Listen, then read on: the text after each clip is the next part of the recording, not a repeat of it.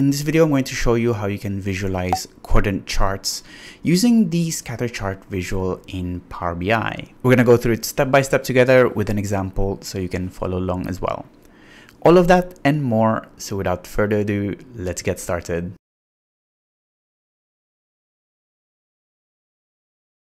Hi, my name is Fernan and welcome to the Solutions Abroad YouTube channel, where we cover tips, tricks, and best practices when working with Power BI. I upload new videos every week, so make sure you hit that subscribe button and the bell icon to get notified when a new one is out. So quadrant charts are basically charts that are split into 4 equal sections. You plot your values in the charts in order to visualize them more effectively.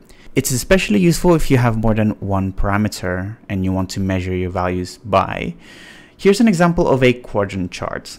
This analysis is published by Gartner on a yearly basis, and it plots how each company is rated based on their BI strategy. Each company is plotted on the graph based on the completeness of their vision and their ability to execute. Based on their rating, it then visualizes which quadrant they should be classified as. So overall, a great way to visualize this data. And today I want to see if we can visualize this using the scatter charts in Power BI. So let's start with the data. So in this table, we're listing out all the companies or all the softwares that Gartner has plotted into the quadrant, Magic Quadrant for 2021. And then we categorize them, or we will plot them in the quadrant chart using these 2 columns, the execute and the vision columns. So let's start by creating and adding the scatter chart first of all. And let's bring in our columns, so the company, the execute, and the vision. So for this to work, I think we need to have the vision on the x-axis and execute on the y-axis. Let's start by changing the title. Let's change this to say Gartner Magic Quadrant for 2021. And then let's also change the properties for our axes. So the titles would need to be, what is this one? This one is execute. No, this is completeness of vision. And then for the y-axis, this would be ability to execute. And then what we need to do is to remove the grid lines because we won't need them anymore.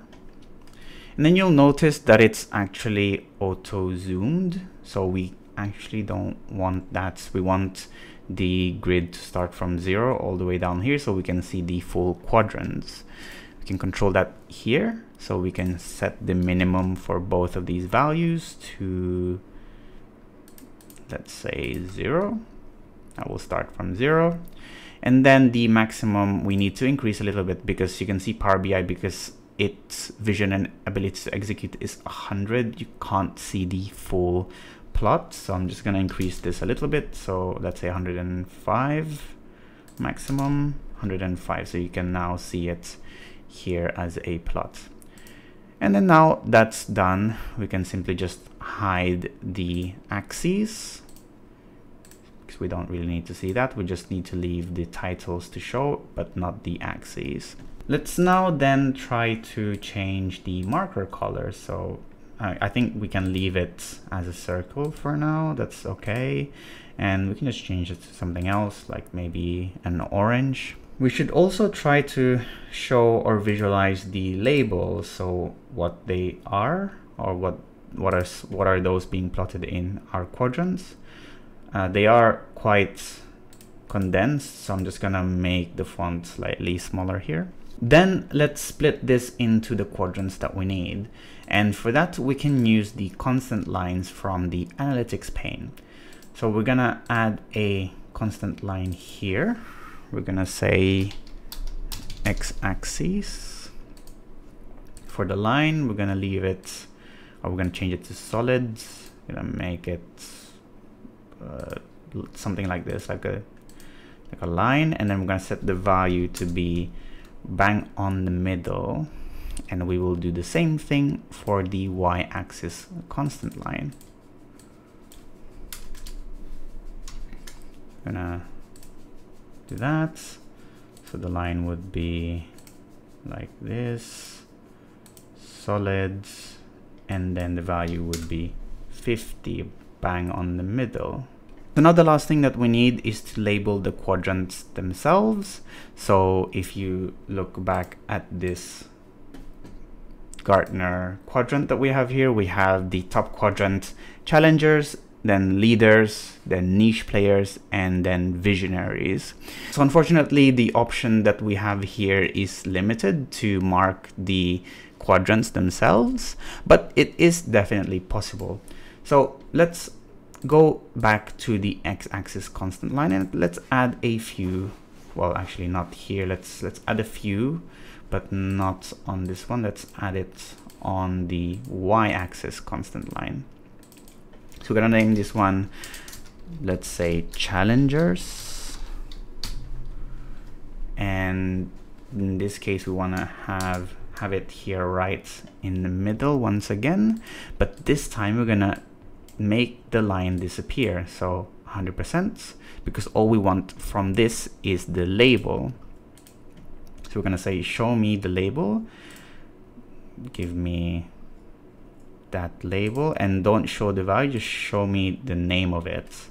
So this will be the name that we set for our constant line. So I'm going to just name it challengers. Just select the tick icon over here, and you can see now it's marked as challengers.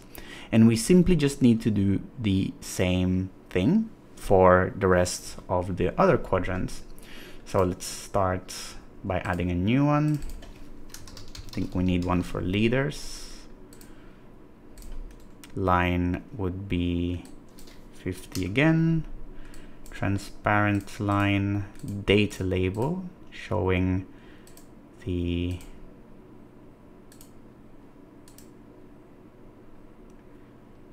showing the name instead, and then this would be leaders showing on the right hand side. So you can see now that's leaders quadrant. Let's add another one here for,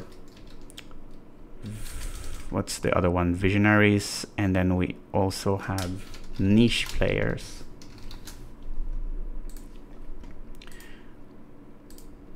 Let's add that as a 50. Transparent again. On the data label, we need to do and show it below. And then we want to show the name. Probably we'll just need to push this down a little bit. Here we go. And then have the color. Let's add the last one. Visionaries.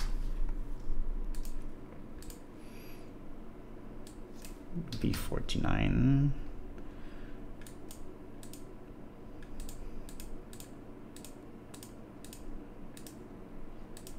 Show as name, something like that.